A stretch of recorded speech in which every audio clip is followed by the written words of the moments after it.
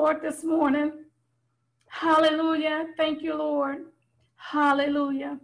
Thank you, Jesus. Hallelujah. We just praise God. We just give him a little praise this morning. Hallelujah, because God is good and the devil is a liar. Praise the Lord. Well, this morning, praise God. Hallelujah. I want to talk to you. Hallelujah. And just encourage you that we have gone through some seasons and we have gone through some times. Praise the Lord. And we have went through some battles. Praise God. And it has made us tired. Hallelujah. Some of us has gotten weary. But I say that now is the time. Hallelujah. That I believe God is going to give us a season of rest. And I don't know if I said this last week, but I felt like some burdens had been lifted. Hallelujah, in the spirit. And as those burdens have been lifted, I believe God has taken us, hallelujah, into another seasons of blessings in Jesus' name. Hallelujah. Thank you, Jesus. And we just bless his holy name because God is good. I believe the Lord has something, hallelujah, that he wants me to say. Praise God. And we're going to get it out in Jesus' name. Hallelujah. Thank you, Lord. Thank you, Jesus. Praise God. But I want to go to Psalms 37, verse 7 this morning. Hallelujah. And I know this is a true word from God. In chapter 37, verse 7, it says, rest in the Lord and wait patiently for him. Do not fret because of him who prospers in his way, because of the man who brings wicked schemes to pass. But the scripture tells us to rest in the Lord and to wait patiently on him. And that's what I want us to do today. I know that we have been through some horrific things the last few months, praise God, but we made it through. Hallelujah. Maybe sometimes, people say, well, you don't know what I've been through. You don't see all of the challenges and the obstacles that I've had to go through. But you're still here. And I come to tell you this morning that God said, hallelujah, it's coming a season of rest. And in that rest is going to be peace. And in that peace is going to be prosperity. But what we have to do, God wants us to trust him. See, when we rest in the Lord, this is something we always say, hallelujah, always we take, well, rest in the Lord. What we're trying to say is give it to the Lord. Trust the Lord with it. When the psalmist says rest in the Lord and wait patiently for him, he's not talking about per se the physical rest that involves breaking from activity, sleeping and stopping those kind of things. But what he wants us to do is to gather strength, hallelujah, to continue in God. Rest in the Lord refers to a spiritual rest from confusion. He don't want you worrying. He don't want you stressing out. See, sometimes I keep saying this. We try to do things within our human nature, and we can't do it.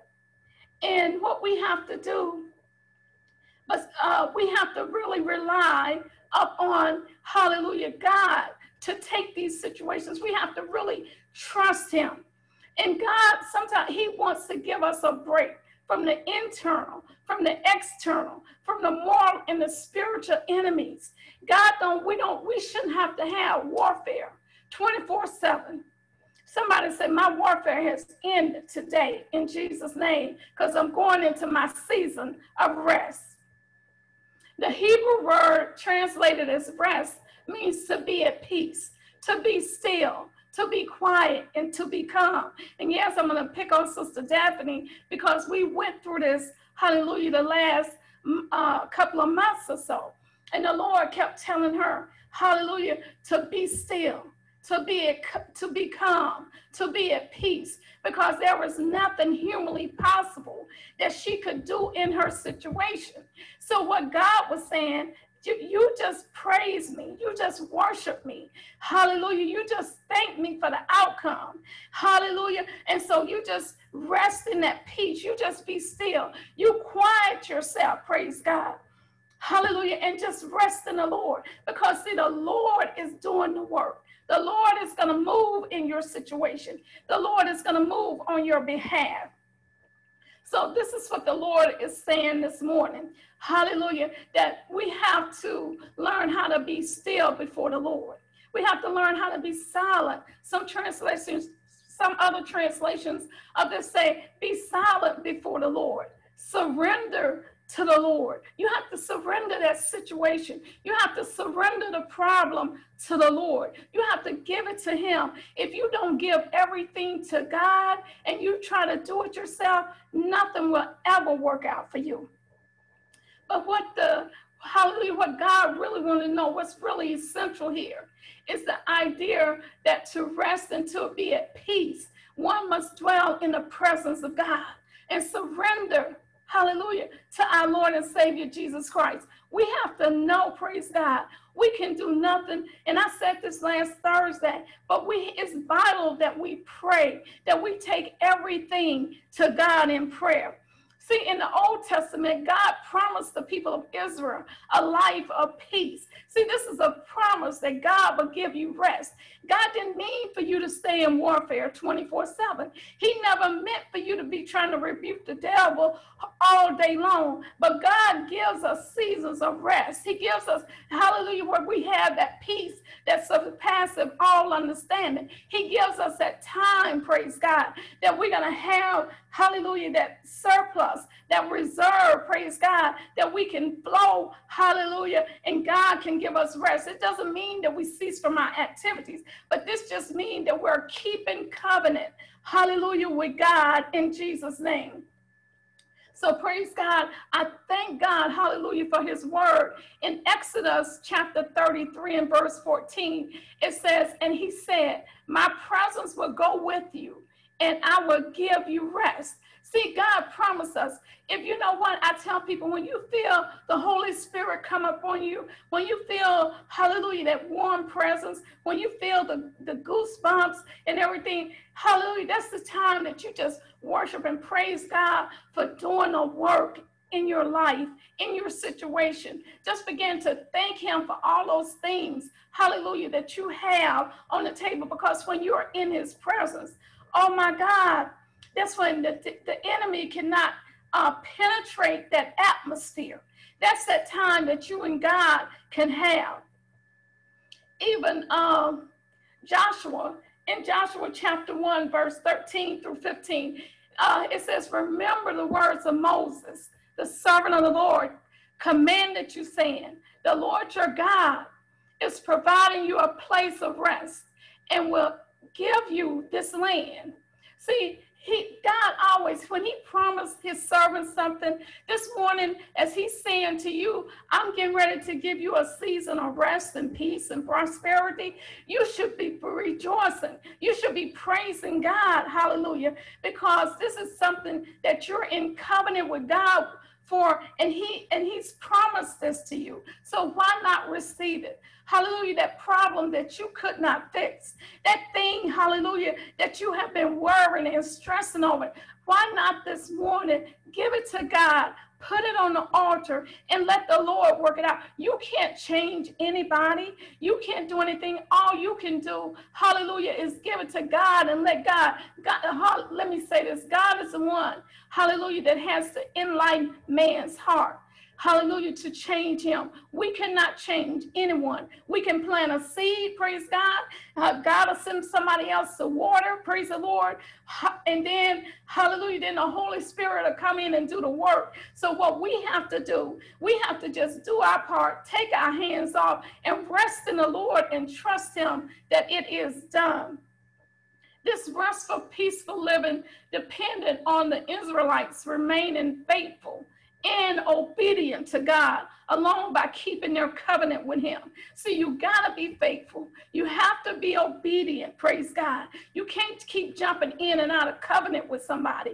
Praise God. That's why marriage is a commitment. When you're married to somebody and you enter into that covenant with them, that means through the good times, through the bad times. Praise God. But now in these relationships, nobody wanna put God in the forefront of the marriage, praise the Lord, so that God can come in and fix the relationship. Don't get yoked up with somebody, praise the Lord, that you can't go to that person and you all sit down and pray, hallelujah, and ask God, say, Lord, hallelujah, how do we change? Hallelujah, how can you help us to change so that this union, this marriage can be blessed? Praise the Lord. I know that's for somebody. Even in any relationship, don't get yoked up with somebody that you can't pray with, that you can't read the word with, that you can't worship with.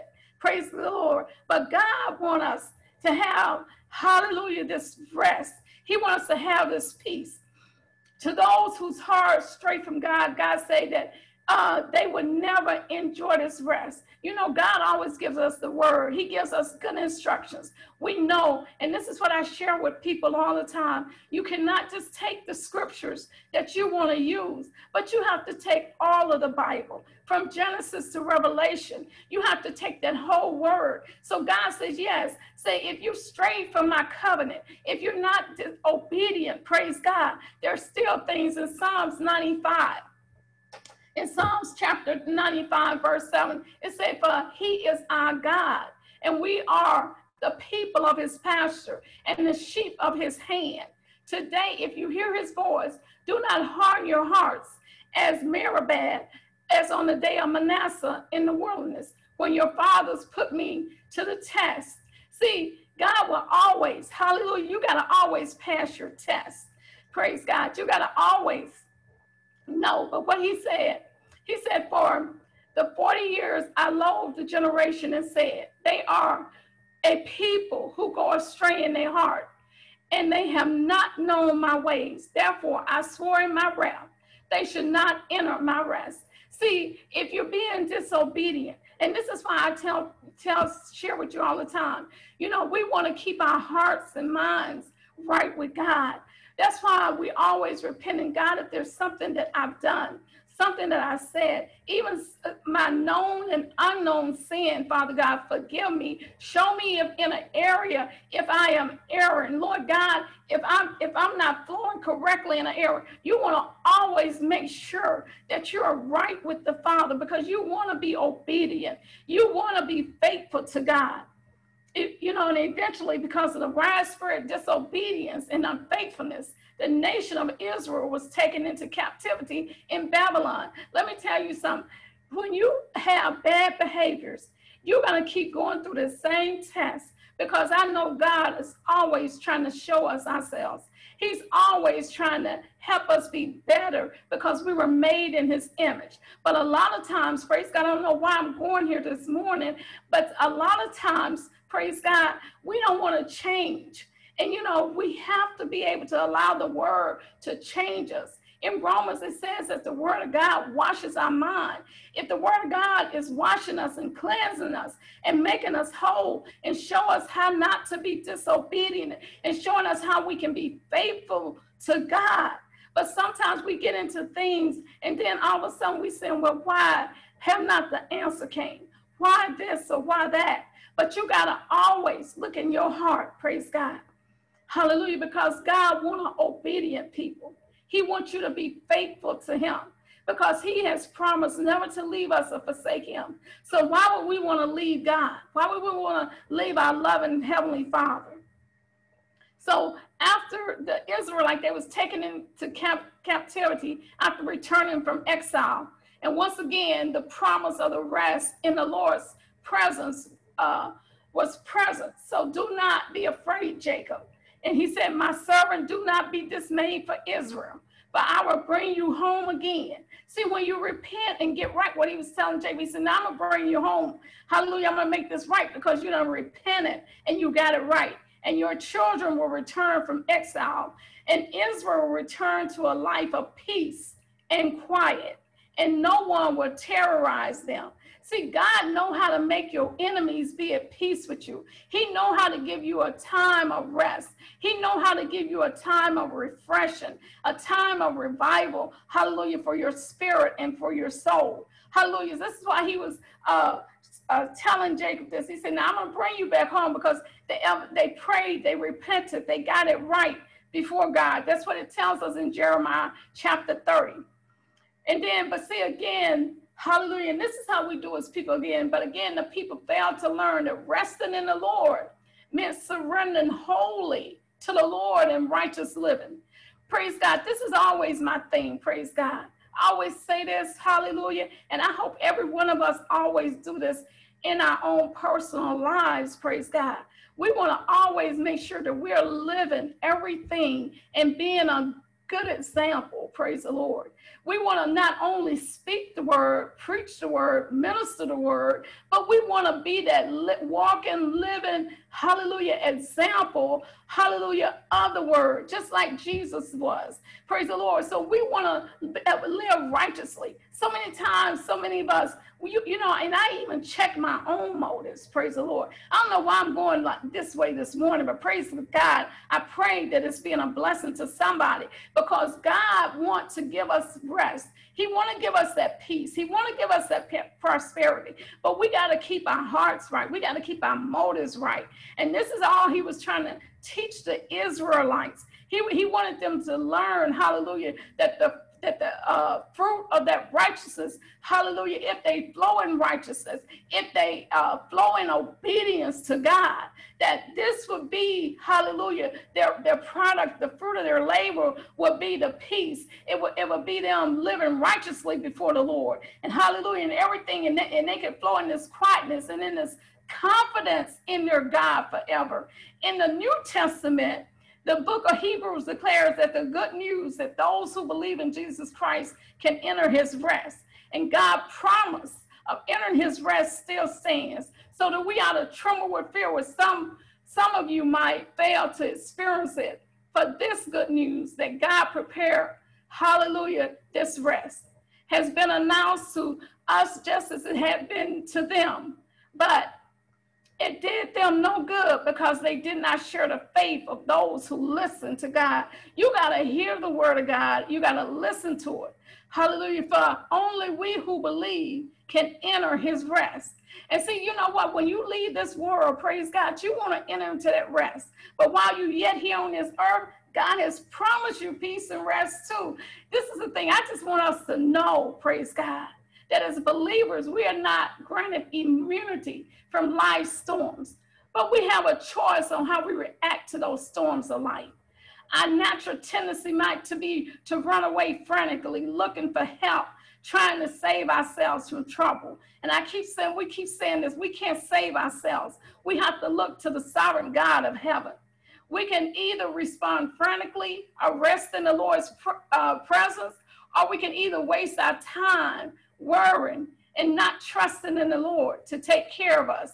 Jesus said, come unto me, hallelujah, all who are weary and carry heavy burdens, and I will give you rest. He said, take my yoke. See, when you take his yoke, that means when you take the word, when you take prayer, when you take meditation, when you take all the tools, hallelujah, he said, learn, hallelujah, let me teach you, because I am humble and gentle at heart, and you will find rest for your souls. So when he teach you who he is, hallelujah, then you can be at rest. Then you can be at peace, hallelujah, with the Lord.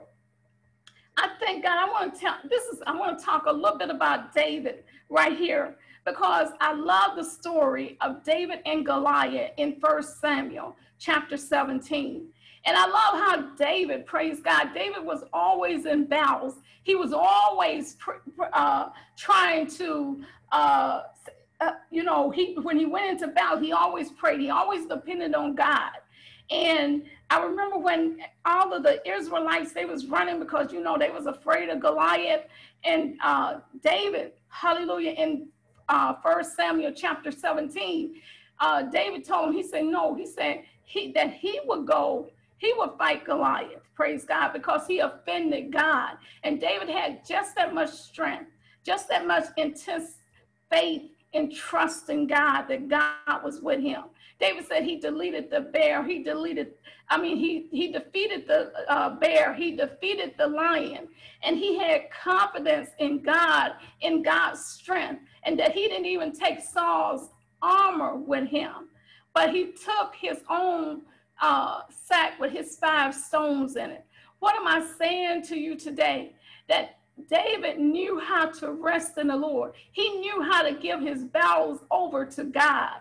He knew that when God fought his battle, then he would win every time. And this is what I want you to know this morning. I want you to give that problem over to God. I want you to give Handadioshata. I want you to give every situation to the Father that you cannot fix. Praise God. Because he wants to fix it. He wants to bring you into a place of peace. He wants to bring you into a place of prosperity. He wants to bring you into that place of calmness and quietness.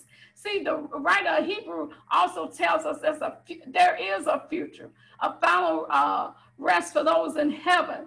And in the meantime, we can rest in the Lord by taking everything, all our burdens, all our problems, all of our anxieties to him in prayer. We can tell God that we need, hallelujah, even just to remember and thank him for all that he has done. And that's what David did, praise God. When he went out there, he wasn't worried. He was not anxious. He went out there, he knew, he said, I know that that God was going to take Goliath out. And that's how we have to be about our situations. What do you believe in God for this morning? What problem is it that you need for him to fix? That you cannot rest in the Lord? Hallelujah, that you cannot have faith in his word, that he's already fixed it for you, that you need to enter into your season of rest on earth, hallelujah, so that you can flow. There are some other things, hallelujah, that God want to take you up another level to. There are some things, hallelujah, there's time now to mature into some other things. God is calling us, hallelujah, to something more. But now we got to have that season of rest, that season, hallelujah, where we can now come into a place that we have the means, hallelujah, and that we have the wisdom and the knowledge of heaven, that we can flow, hallelujah, in a different way. Praise God. So we want to just, hallelujah, take everything to him in prayer. We can tell God, hallelujah, and bring back to his remembrance how he's always delivered us. As we do this, we are able to abide in Jesus Christ and in God's presence. He promises to pour into us a supernatural, incomprehensible peace to guard our hearts and minds. Right here and now, we can quiet ourselves and be still and surrender ourselves to the Lord. We can see him as Isaiah did. He said in Isaiah 6:1, he said, Lord, he said, in the year of King Uzziah died, I saw the Lord sitting up on a throne, high and lifted up, and the train of his robe filled the temple. See, I believe it's time that, hallelujah, we need to see more of God's glory. Hallelujah, you need to see more of his glory in your life. Hallelujah. See, you need to start looking up, praise God. And you need to say, Lord, I see you, Father God. In your presence, I'm going to remain. Hallelujah. I'm going to be calm. I'm going to have that incomprehensible peace in my life because I know I'm in covenant. I know I'm not being disobedient, that I'm living a holy life unto you. Praise the Lord. See, he is sovereign over the whole earth. He's sovereign over our lives and over every enemy, both internal and external, the human and the spiritual.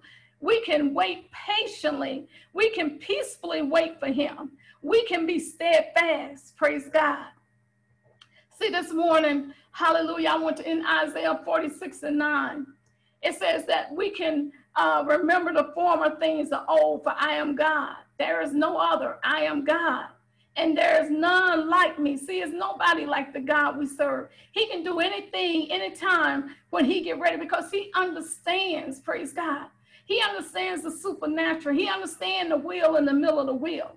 He understands, hallelujah, when the eagle was flying in one direction and everything was going in unison, praise God. Hallelujah. See, in the prophetic, everything has a flow, and it flows in unison. And God knows, hallelujah, when he's putting things together in the north, the south, the east, and the west, and there's a coming together. I was thinking about some of the supernatural things that the Lord has shown me. I don't know if I was pastor and I was talking about this, but there are so many supernatural things that God does, praise God. And this is why we try to show you there is always divine intervention, and we don't have to do anything except just be. Sometimes all we have to do is just be a good Christian, just be that good example, just be the word like Jesus was, praise God. Just be good, just love like he did, praise the Lord. And in the rest of Isaiah 46, it says, I am God, and there is none like me, declaring the end from the beginning, and from ancient times things not yet done, saying, my counsel shall stand, and I will accomplish all my purpose. See, this is the thing. See, from the beginning to the end, God knows what to do. Praise God. And all we have to do is trust him. But do you really trust him? Do you really trust God? Hallelujah, to bring everything to pass in your life. See, we can peacefully wait for him. We can be steadfast, longing, and always looking to him for help. And he will show up every time. All we need to do is rest in that trust. Rest in knowing, hallelujah, who God is in your life. It is because of him that you're taking your next breath. It is because of him, praise God, that you can rise up in the morning time. It is him that brings you those still, in those moments when you hear that still small voice inside of you. That is God speaking to you. This morning, I just feel like God is saying to us, praise the Lord, that this is a time that we're supposed to go into a season of rest. This is a time the Lord is going to give us instructions. This is a time that he's going to give us direction. But we have to be at a place where we can hear him. We have to be in a place where we are refreshed and not being worried and anxious for nothing. The Bible tells us, but everything by prayer and supplications. So this morning, I want you to rely on resting in the Lord. Wait on him. Trust him. Be like David. Be intentional. Hallelujah. Take out your stones, praise God, and let God, hallelujah, guide your hand. Let him be the one taking care of the enemy. You just make sure that you're in position, praise God, that you're in the place that you're supposed to be. And God will always, hallelujah, be there and work things out on your behalf for your good. Listen, I've seen God do some things, hallelujah. I've seen him do some miracles. I've seen him turn things around, hallelujah, that seem like what impossible. But that's what God tells us. What's impossible for man, hallelujah, is possible for God. So this morning, I want you to stop worrying. I want you to stop being anxious for nothing. But I want you to rest in the Lord, knowing that, hallelujah, it's already done, that it's already came to pass. All you have to do is trust and have faith in your Lord and Savior, Jesus Christ. Pastor William.